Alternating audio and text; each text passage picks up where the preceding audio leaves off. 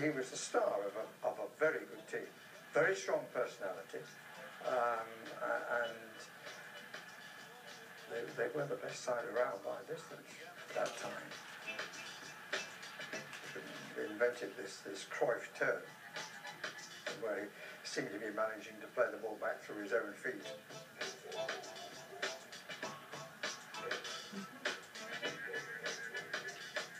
The little turn in the back flick, and completely wrong footing the fullback on that occasion. The style of his football and the grace.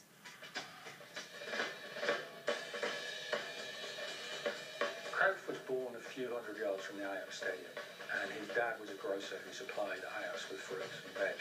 His mother then used to go and clean the changing rooms at Ajax to make money. So they really lived at Ajax, and from the age of 4 he used to hang around the changing rooms. You know, everybody knew this little toddler who was always hanging around kicking a ball. And so it really was his club in a way that's sort of unimaginable today. The main thing for everybody, but especially for a sportsman, is you must enjoy yourself, otherwise you will never enjoy it and you will never be good. He said that people who try to score these days hit the ball with their laces. He said, I could hit it with the side of the foot, the outside of both feet. He said, so therefore I'm 6 times better than the current player. And he had this certain aura about him. You know, not everybody liked him because he could be arrogant and you struggled to get him to change his opinion.